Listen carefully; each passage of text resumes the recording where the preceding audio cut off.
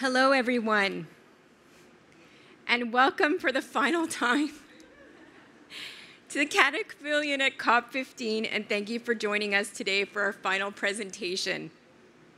You'll also be hearing that this is the last time I say I'm Lauren Small, the director of the Canada Pavilion. Bonjour à tous, je vous souhaite la bienvenue au Pavillon du Canada à la COP15 et merci de vous joindre à nous aujourd'hui. Je m'appelle Lauren Small, je suis la directrice du Pavillon du Canada pour l'Environnement et Changement Climatique Canada. I want to mention that the Laurentian University is located on the traditional territory of the Atimipecheang, Anishinaabe, including the traditional lands of the Wanapitei First Nation. We're also today on the unceded territory of the Gunn in Jojage, Montreal. First, a few housekeeping items. If you would please turn your cell phones to mute, it would be very much appreciated. Donc, si vous mettez vos téléphones cellulaires sur sourdine, ça serait apprécié. Cette session sera enregistrée. This session will be recorded. C'est avec plaisir que je vous présente notre dernier événement du Pavillon du Canada. Du pire au meilleur, leçon globale de l'histoire de la restauration de Sudbury, organisée par l'Université Laurentian. It's a pleasure for me to introduce our final event at the Canada Pavilion. Worst to Best, Global Lessons from the Sudbury Restoration Story, hosted by Laurentian University. This event will be hosted by Dr. John Gunn. Dr. Gunn holds the Canada Research Chair in Stressed Aquatic Systems at Laurentian University and has led the aquatic restoration work in Sudbury, Ontario for the past 40 years. Sudbury was the world's largest point source of sulfur dioxide pollution and has made a remarkable 98% emission reduction-based recovery. So please join me in welcoming Dr. Gunn.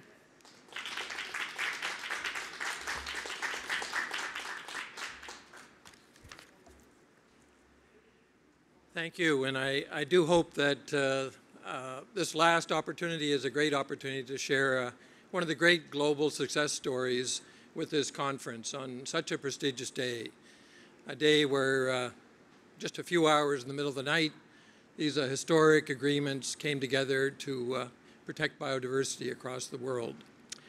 And I hope this example that I'm sharing with you now can encourage people that it's possible.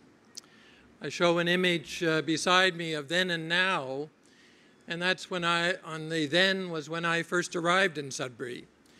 And it was such a notorious place that the word Sudbury was synonymous with pollution, that other whole countries considered Sudbury a unit of pollution equal to 2 million tons of sulfur dioxide.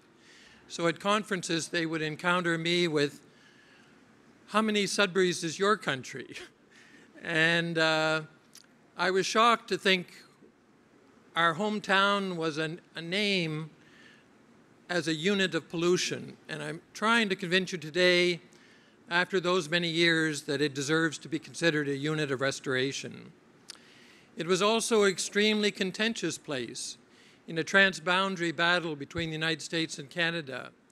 And that too was solved only by addressing this particular point source. So Sudbury was then and is now a huge change, and I will go through some of the lessons that we learned in Sudbury in hope that other countries and communities can benefit from those lessons. The community itself and the culture of the community was badly damaged by this situation. It was mocked as a moonscape. The astronauts actually carried out geology studies there because of its meteorite origins, and I'll show you a little bit of those stories. But first of all, Sudbury was on the stage 30 years ago. I don't know what date it would be, but the first signing of the Biodiversity Convention was at the Earth Summit, and Maurice Strong was the executive director or secretary, and he awarded Sudbury on that particular day with the Local Honors Award for the early work that they were doing in restoration. And I'm going to show you that we haven't been lazy. We've been working in the last 30 years to do many more things. It was also a huge argument between Canada and the United States.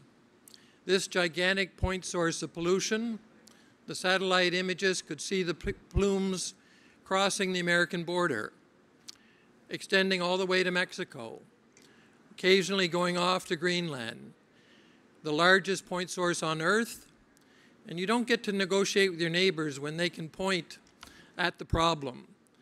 And so all of the lobbying and negotiations through the 80s was for naught until Canada agreed that we will not shut down our industry, but we will impose firm and fair legislation, and at the first stage, a 50% reduction in that pollution. And they're the two conservative politicians of the day, George Bush Sr. and Brian Mulroney of Canada in 1991, signing the Acid Rain Treaty between Canada and the US.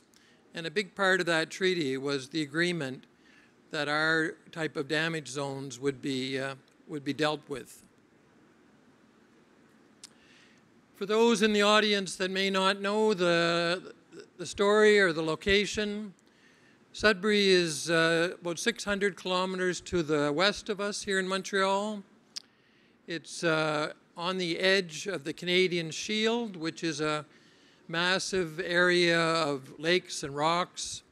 Much of our water is on the Canadian Shield. Much of our mining is on the Canadian Shield. And Sudbury is right at the boundary of the Canadian Shield, but it's also very close to the American border, about 200 kilometers. And that's where the discussions were focused.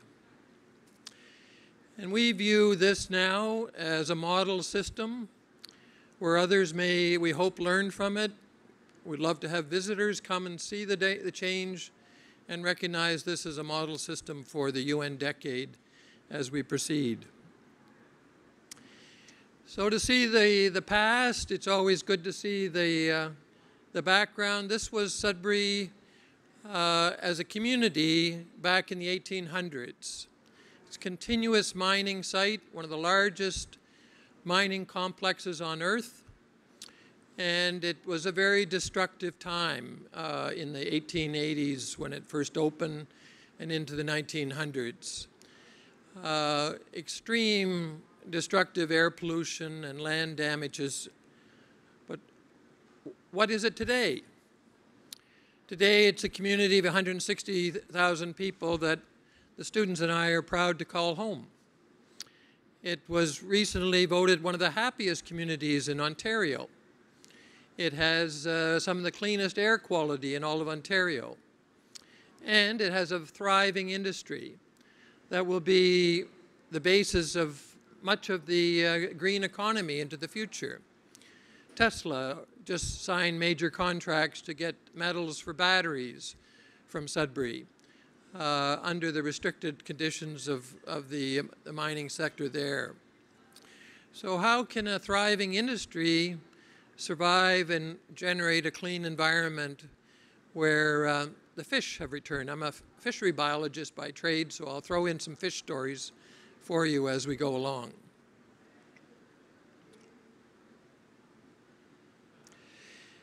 But I'd like to make the case that clean air and investments in the environment help revitalize communities in ways we never imagined. We never really imagined the Nobel Prize in Physics would be won in Sudbury, in the mines of the neutrino labs. But that causation, correlation, I would say there's causation, that professionals want to live in clean communities and conduct research and raise their families. We have one of the biggest film festivals in Canada, next to Vancouver and Montreal and Toronto. It's in Sudbury. We have a thriving science center in Sudbury. Could this possibly happen in the 80s when intolerable air quality was happening? Not likely. So I'll go back to tell you the full story.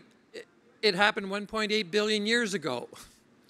Sudbury was hit by a meteorite that created the second largest crater on Earth, that mineralized the landscape And in the edges of the massive crater was created the great treasure trove of Sudbury. Two massive ore deposits on Earth, one in Siberia called Norilsk and one in Sudbury, are probably the largest ore bodies that still exist and have been continuously mined for 120 years. There's today what the crater looks like. It was a 200-kilometer crater, and here's the famous Sudbury Basin. The largest crater on Earth is the Dome crater in South Africa. But this crater is now quite flattened by millions and millions of years of glaciers and erosion. But if you look in the center, you can still see the shape of the original crater. And that round lake is a second crater. Twice at the same location of Earth, we were hit by a meteorite. Might be a third one coming any day now. But that one is a flash in the pan 65 million years ago, that Wanabete Lake. And that's the home area of the Wanabete First Nations that I'll be mentioning. They live on the edge of that round, beautiful lake. This was the source of the wealth and has always been the source of the wealth, but also the source of the problem. Copper and nickel ore buried in a sulfate deposit, where the sulfur levels in the ore are so high that it's almost combustible. So any industry that has too much energy to waste creates pollutions and damages. And when we had the energy built right into the ore, we were very wasteful in the early days.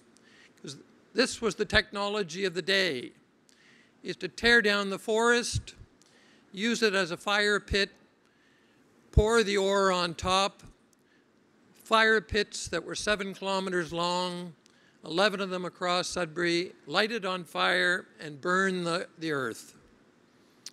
And those were smoldering landscapes that went for months at a time, rolling out over the landscape, the smell of sulfur like the match in your nose, just rolling and burning everything in its track. And we proudly raised production to the point that we were the largest source of sulfur on Earth. Just to put that in context, at the height we were 2.5 million tons. That's twice of all of industrial Europe today. It's about a third of China today.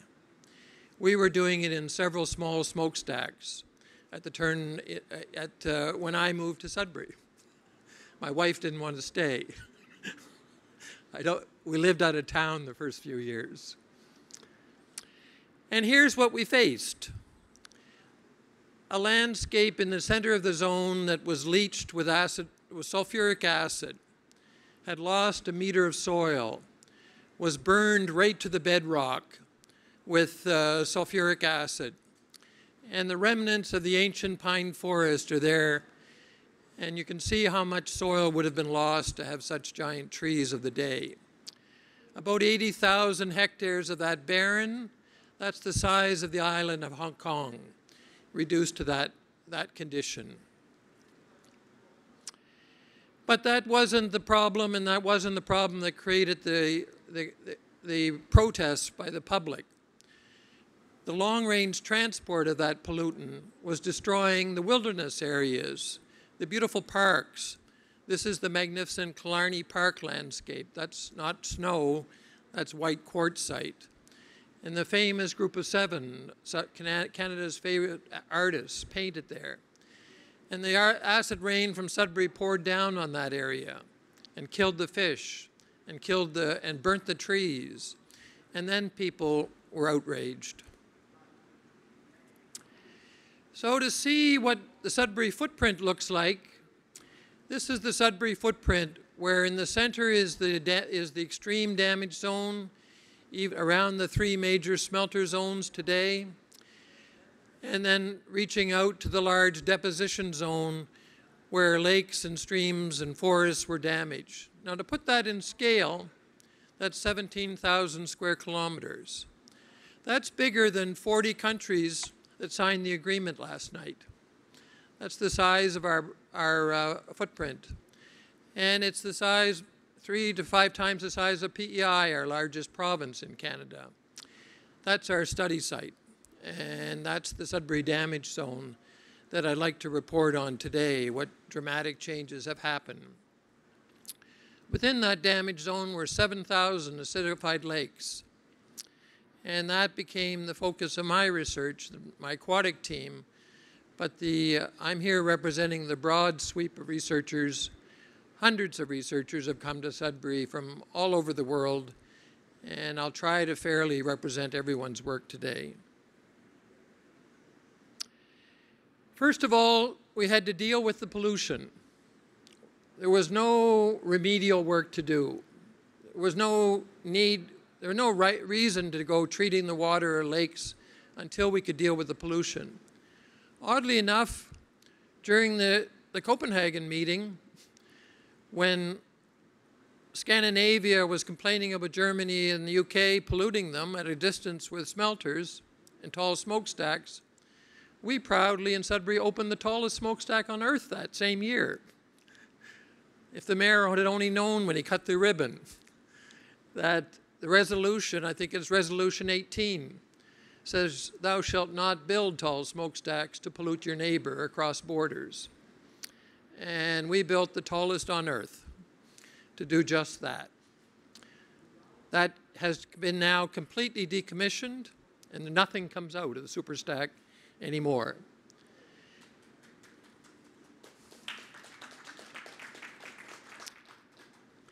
And that was by science and public work like we experienced tonight.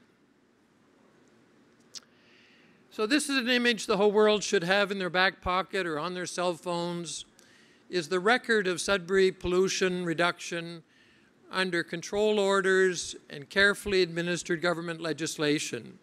I'll just show you an animation of that, where pollution has gone. Down to 2% today of the height in 1960, when we were at our peak at 2.5 million tons. But as I visit other countries, the industry still thrived and still thrives today. The land was so badly damaged that the community couldn't hold its professionals. The image of the city was so badly damaged that people got together and said, we have to repair the damage at the same time we're reducing the pollution. And government and NGOs and volunteers came together over all these years. 4,000 paid workers, probably not accurate numbers, at least 13,000 volunteers, many working continuously over these decades, carrying lime and fertilizer back up onto the hillsides, treating those landscapes, planting 10 million trees. Jane Goodall, the Prime Minister, and our Minister came to celebrate the 10 million tree this year in Sudbury. And that was what triggered this invitation today. And we're very proud to respond. I'll just show you a neighborhood and the sequence of change that happens in a neighborhood you might have lived in Sudbury. So your neighborhood in 1980 would look like this. 85, it would look like that. 90, it looks like that. 95, 2000, the trees are back. Air quality is back.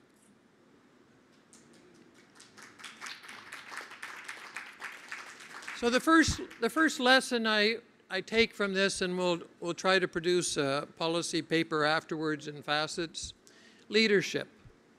Leadership at all levels in the community were essential. Here's the leader of the land reclamation. He grew up in the UK, did his PhD in the industrial areas of the UK, brought that technology and worked to Sudbury. And Peter's been working more than 40 years, continually leading the community regreening program. So if you're facing a challenge, you have to find a champion, you have to find a leader. And we've been fortunate across the different sectors to have various leaders that have stayed with the project through all the financial and government changes that have happened. Where are we today in the work that Peter and the regreening people do? This is the inner zone, that damaged zone. They have restored the landscape in up to 50% of the suitable planted areas today. Those 10 million trees and many more naturally colonizing trees. And so far we estimate that we've, through the tree planting alone, have sequestered 650,000 tons of carbon in that forest, which was a barren, basically a parking lot before. And if you take the additional work that the industry has done, at least 1 million tons of carbon has been accumulated in the land as the restoration work continues. Here for the Biodiversity Conference, Peter provided some numbers of what species have returned to these areas. He estimates greater than 250 species of vascular plants, greater than 20 species of mosses, 50 of lichens, mammals and birds. And there's the iconic peregrine falcon that was brought back to a reproducing population in the area through community nesting efforts and release programs. And there's a whole evolution of naturalist clubs and bird watching clubs that would never have existed before that have come to really treasure this landscape now. On the aquatic front, and I'm just showing lakes within the city of Sudbury in the very inner zone, we've been monitoring the lakes since 1970, and the acidic lakes are now almost gone. pH 6 is where we'd like to get all of our lakes back. Wavy Lake that's an older graph. We've just got it above 6 now, but all the inner zone lakes we study have made it to the pH 6 threshold. And the other pollutant was the dust in the smelter. Thousands of tons of copper particulates, nickel, other potentially toxic metals were raining down. People's cars were damaged. It was dust storms. These are valuable commodities that were being thrown out of the smokestack and turned into waste and a problem. And we'll deal with that. Became the focus of restoration, is get rid of waste and turn it back into a commodity, because that's what you're in the business for. So you can see nickel levels, for instance. Sudbury was the nickel capital of the world. And at the turn of last century, 90% of the nickel production on Earth came from Sudbury. Where do you think the nickel batteries are going to come from in the future? And I hope they come from recycling the waste piles and turning waste into batteries. That'll be one of the projects I'll show you.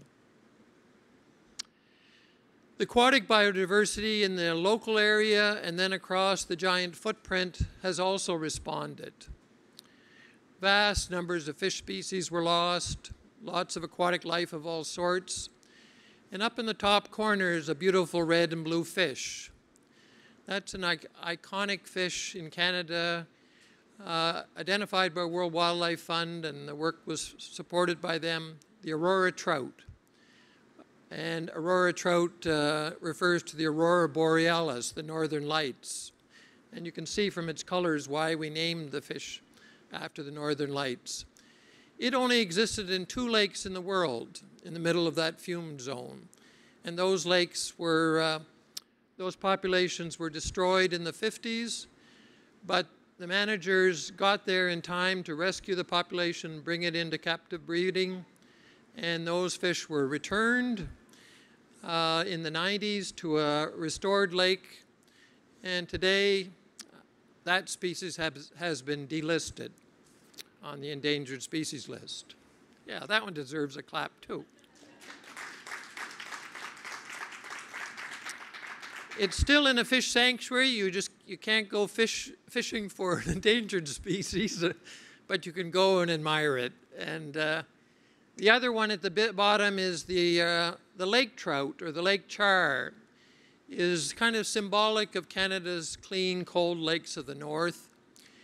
It's a species that evolved and lived through the glaciers. It needs cold water. And 50% of the damaged lake trout lakes are back and restored to reproduction as well now.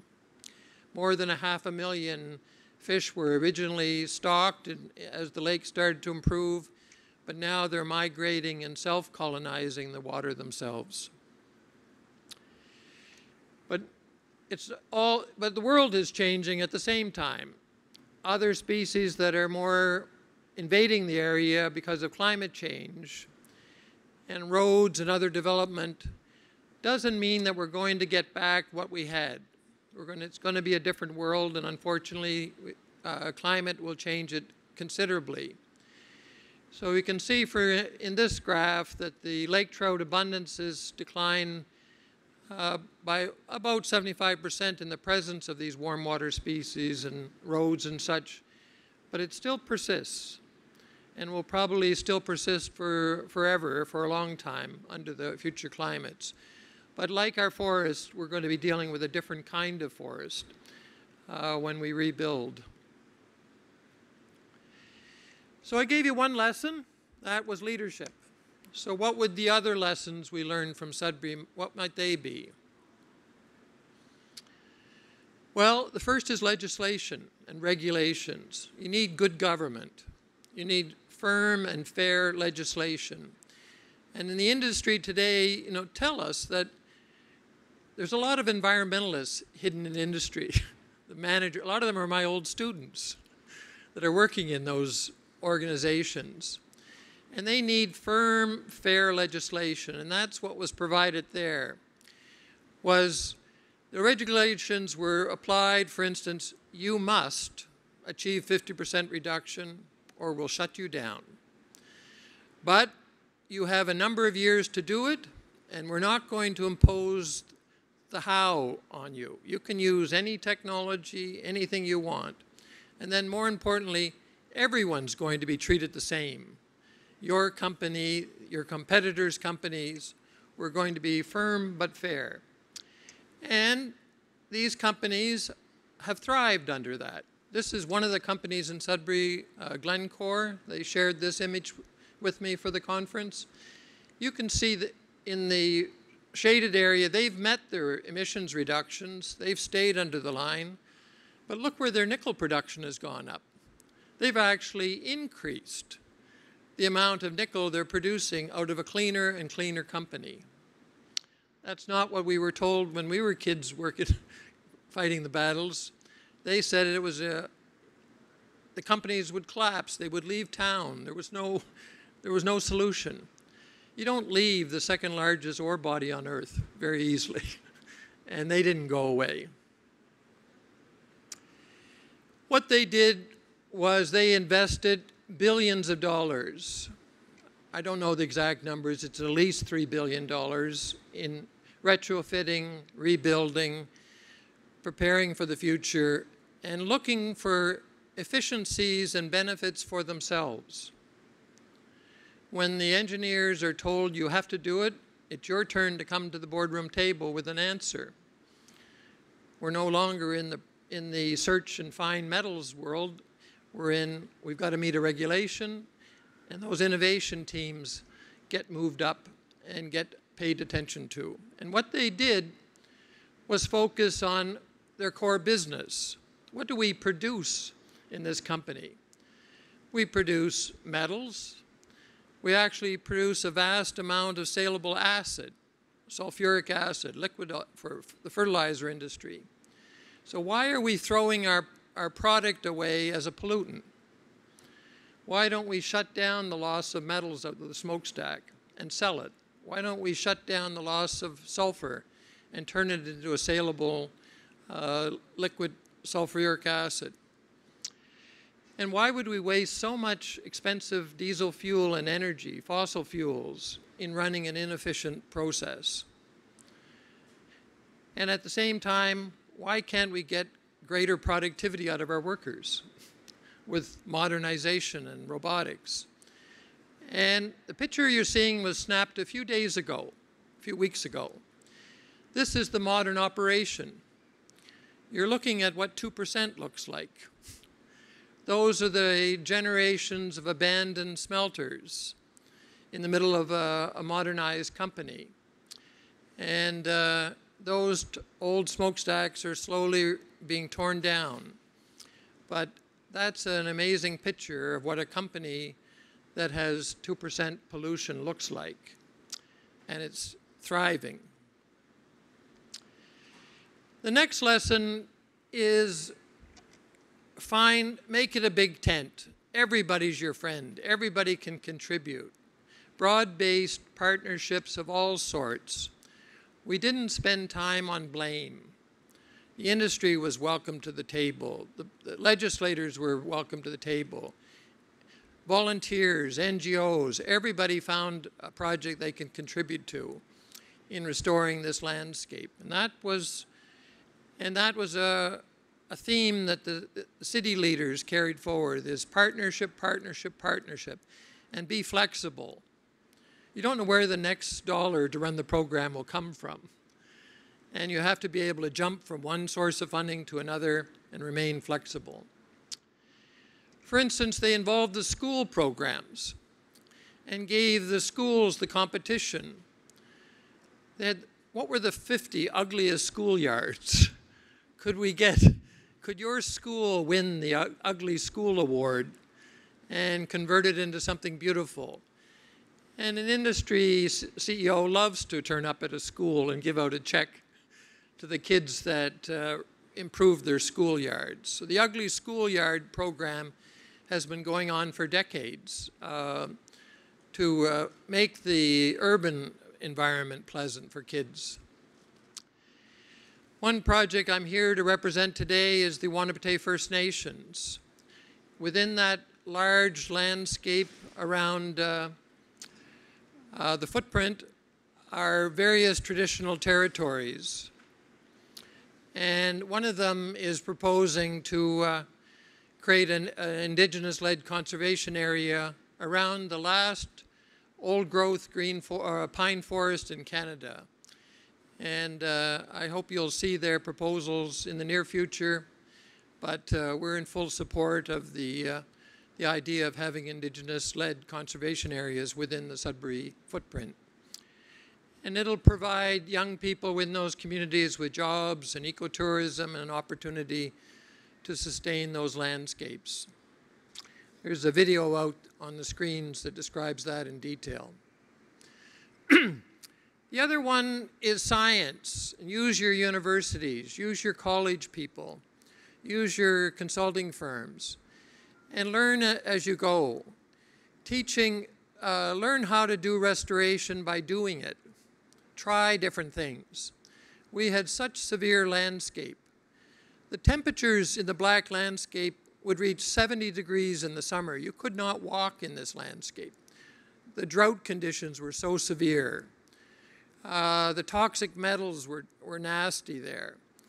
So you had to do different trials of different species, of genetic forms of plants, different treatments, and learning as we go and adapting what we called the Sudbury recipe in each stage of the development.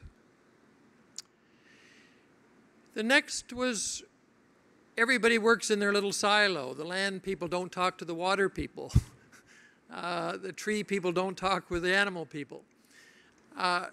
Viewing things in a connected way is watershed treatments. All of a sudden, the people working in water and monitoring things like the chemistry of water were surprised that lakes were changing very rapidly. Well, that's because the land people were up treating the soil, and lime and fertilizer were benefiting the entire watershed.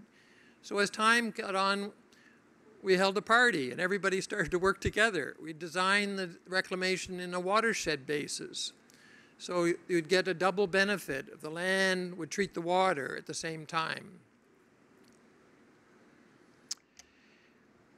And then as time went on, we realized that in the rush to get things done, like many countries in the world are doing, monocultures, plantations, we wanted to grow trees as fast as we could and cover the land with trees.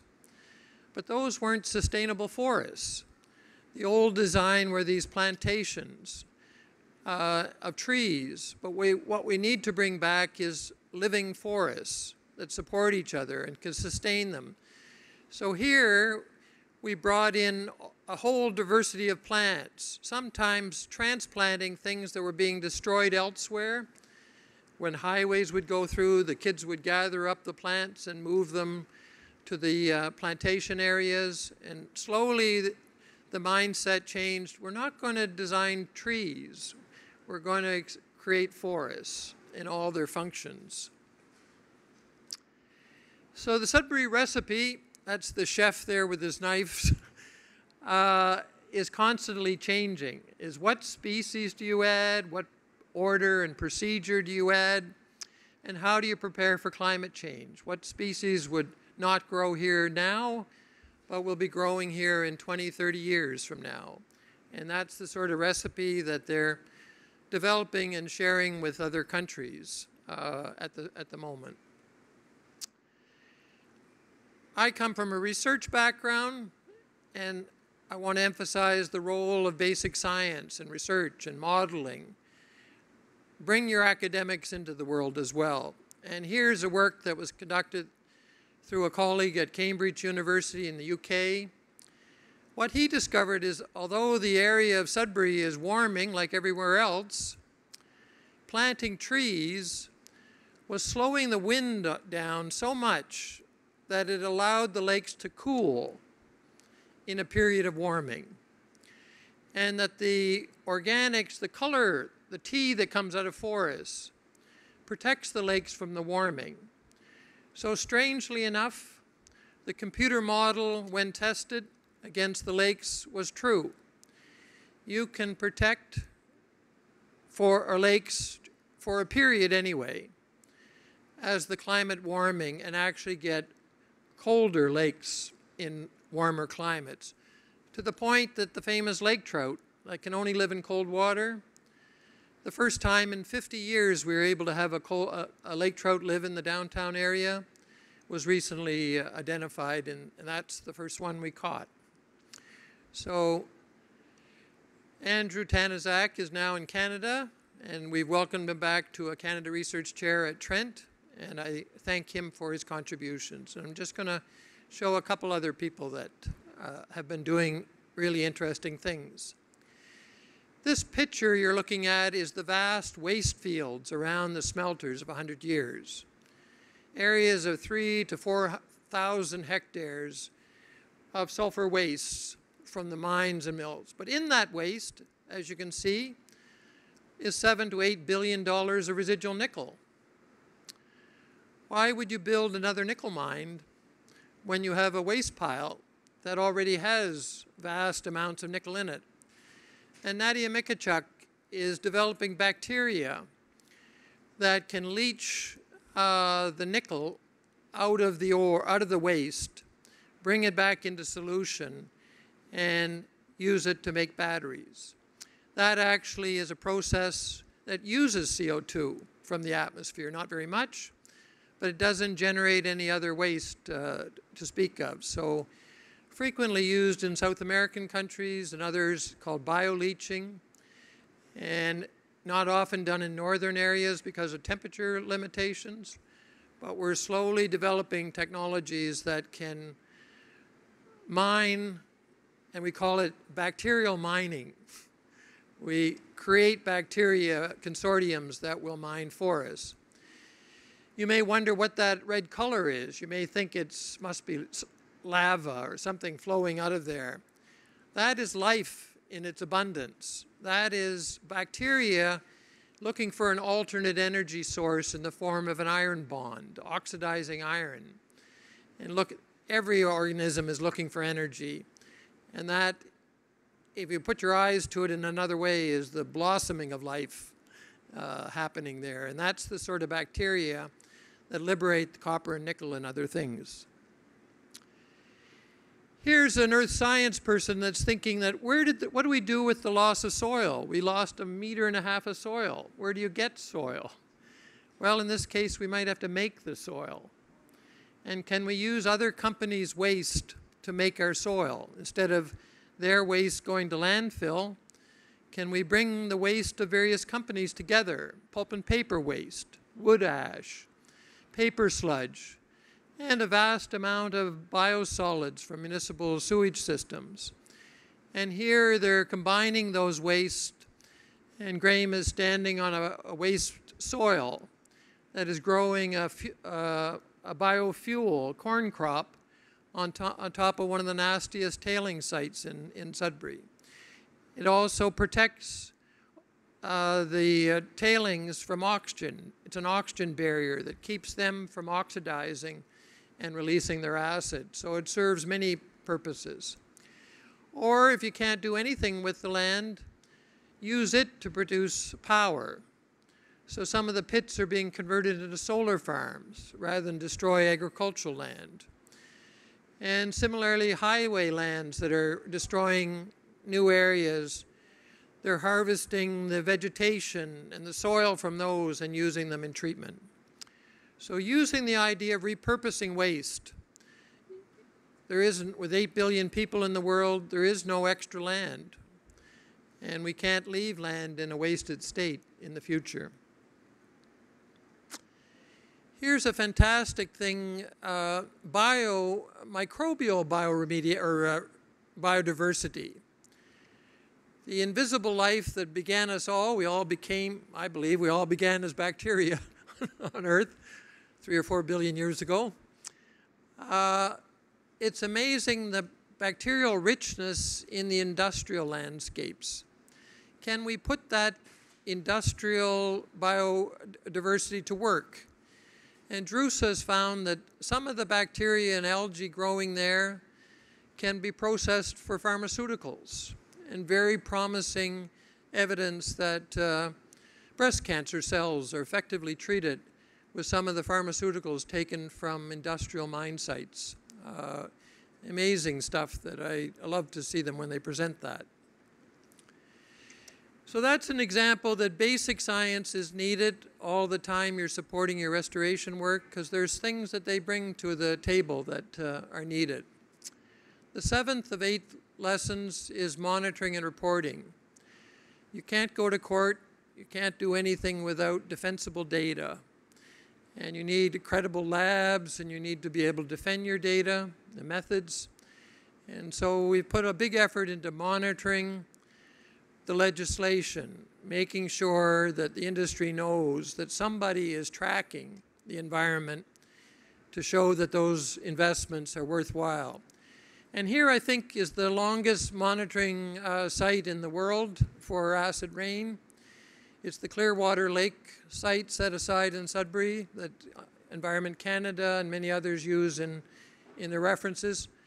But here, in the presence in a forested area, no liming, no treatment, simply clean air applied to the landscape. A pH 4.5 lake rises to its natural lake pH of 6.5 over a 30-year period. Fantastic news that what we called irreversible damage is not so, that there is a solution that nature can heal. So do not give up on a piece of property saying it can't be ever treated. Clearwater Lake shows that all you did was insist on clean air in that landscape. Reporting, and thousands of papers have been written about Sudbury, and books and special issues. You have to, your obligation as scientists is publish your work and get it out there and defend that work, and then hold major conferences. And we've had 7 to date, I think, of mining and the environment, and hope to hold another one in the near future that brings the world together, especially for field sites that people want to go out and see these things and take their own measurements. Those are important to bring the nations to sites where they can go home and show that I've been to a place where it actually works. And then make that information available online for educational purposes. And any that wish, there's a full credit course program of all the aspects of environmental remediation from Sudbury. It's released in 3 languages, in French and Spanish and English. And it's available to exchange this information for students to get training or credits, or for staff at industry to take upgrading courses using that method. The final one is doing what we're doing today, is celebrate, is tell the story. And it's amazing the way that people celebrate this in Sudbury, through art and poetry and painting and kids' things of all sorts, sculpture. But there's an awful lot of community-based celebration that goes on as kids are involved in the restoration work and take credit for it. And now former mayors were children at one time who did the original work. They take credit for it when they run for office, that I was a kid on those hills carrying the bags and I actually did all the work. So it's, you need to do that. And we've been honored by some of the great celebrities of the world coming to Sudbury to celebrate this. And this is the UN Ambassador of Peace, Dr. Jane Goodall, who was with us this summer. And Jane, I actually get to perform in the movie with her. She's such an advocate for this site. She's come 5 times, takes the children out to teach them about hope. And she's releasing an IMAX film called Reasons for Hope. It'll come out in July. And here's Jane with my students and me releasing a fish. She's holding it like a baby chimpanzee. That's the way she handles all fish, like they're chimpanzees. And she kisses them and names them and lets them go into the lake. And over to the other side is Jane with the Indigenous students, Indigenous children. And she's with them releasing fish 30 years after their parents did the same things years ago.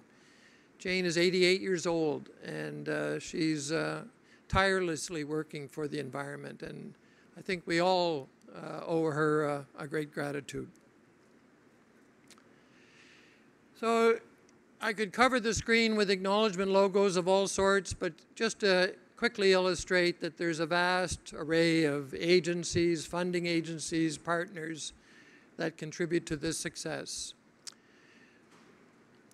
So today, in the last talk at COP15, on the day that the biodiversity agreement was reached, very pleased to bring a story that was on stage 30 years ago when the Biodiversity Convention was first drafted. And I think this example shows that everybody should have hope in their area as well with the convention we signed last night. So thank you very much. And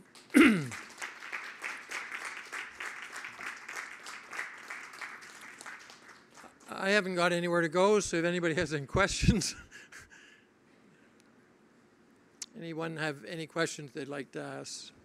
You just come up to the microphone and we can record the question. Sure, yeah, thank you very much. I just had a quick question about sort of the export of some of these lessons learned to the Canadian international impact, because obviously there's lots of Canadian-owned companies that have a massive impact on minings globally. So I think it'd be interesting to see how you're trying to sort of impact these lessons in places where the legislation is less firm and the impact is much higher on biodiversity.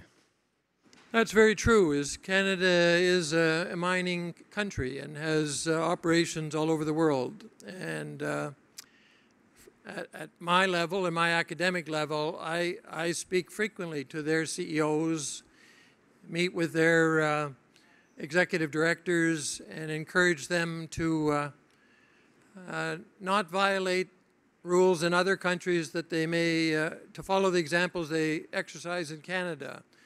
And I hope that is affecting those particular countries, but the whole issue is to hold their feet to the fire and make sure they do that they don't take the wealth of other countries at the cost of those countries. So that's, I'm sure, one of the issues that were discussed throughout these 2 weeks is developing countries shouldn't be the source of metals for the electrification of the world at the damage to their environment. So please work with us and encourage those companies to do the right thing out of country. Hi, good morning. My name's Matt Munson. I'm a band member of Denela First Nation. First of all, I just wanted to congratulate you on your life's work. This is absolutely amazing to hear. Research Center. Right.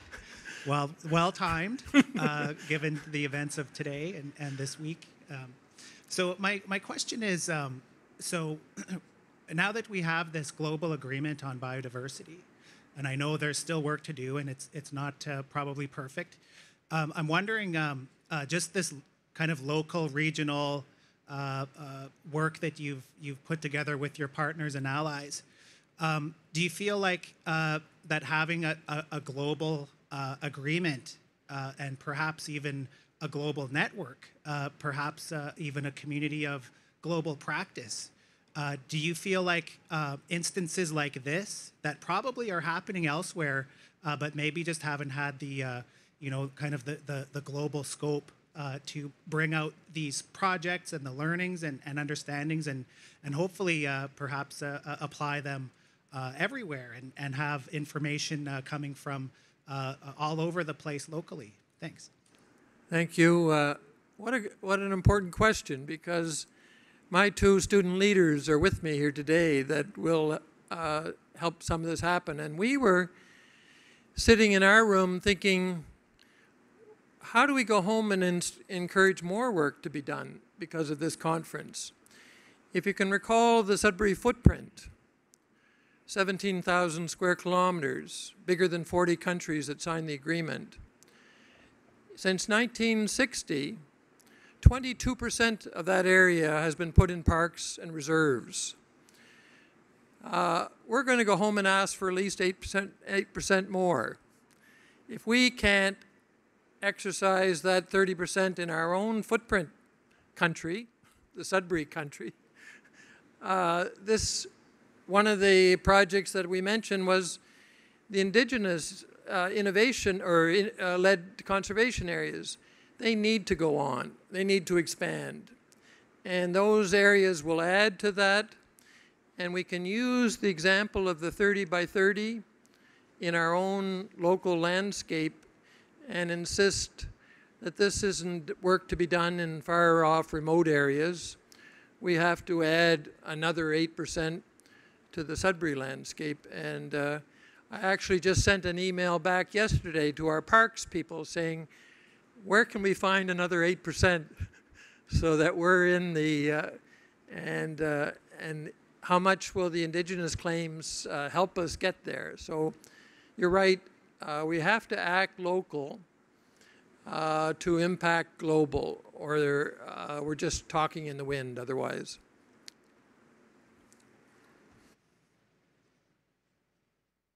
But thank you for that question, and we'll try to do our best.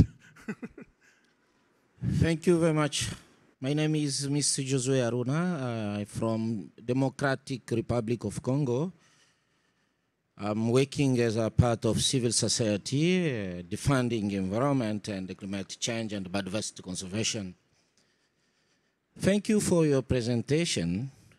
I know today that in Canada, you are very organized on conservation issue, but also on land restoration. We are experiencing with mining company in DRC, specifically some company from Canada and the other from China, the organizer of this event. They do not respect the right of local community and indigenous people when they come to do mining.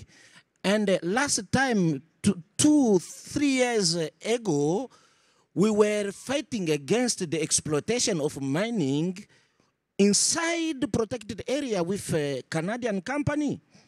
I think that this day is for us a good day because to get great collaboration with people who could help us to get the voice from the ground and to talk with your government here.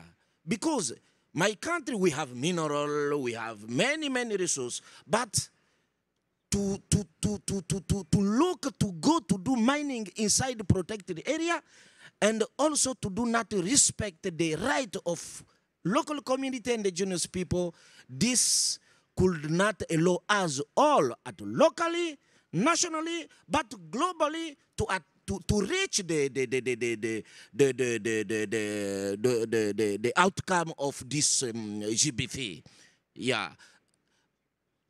And the second way is to know, I see here, this is the great realization on land restoration program.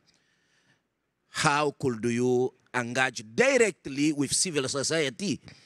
Because the one way we are facing, this is the challenge things, that after negotiation, it is between the states. But the civil society and the local community and the indigenous people are working daily on the ground without any mechanism of financing support. Maybe direct collaboration with civil society on the ground. I think we can't now save our world without acting, really action on the ground with civil society and the local community. I think that I would like to know how you are expecting to engage directly with civil society. This, I think, that could be better. Thank you. Thank you. I agree, and this talk is recorded that way, is that industries shouldn't be violating the rules and regulations they apply in their home country anywhere else. And their actions have to benefit the local people. If they're exploiting the local people to their profit margin, that's wrong.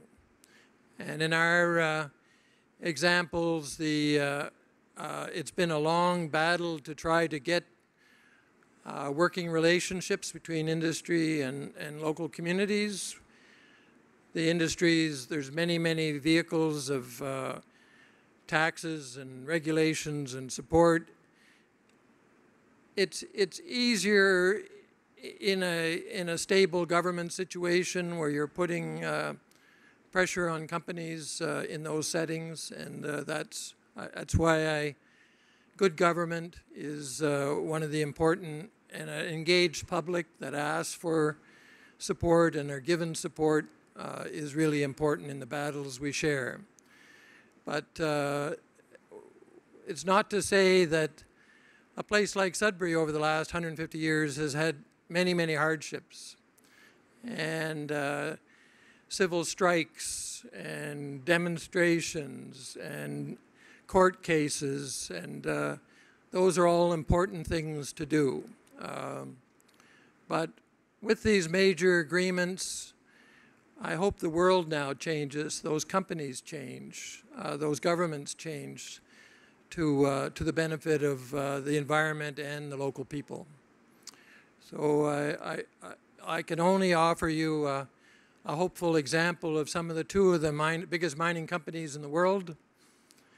And if they can do it in Sudbury, they should be able to do it in the Congo.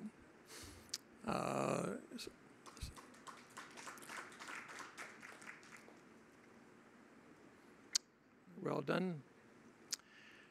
Hey, thank you for a lovely audience. I was worried that we would be short today, but it was a very much appreciated, so thank you.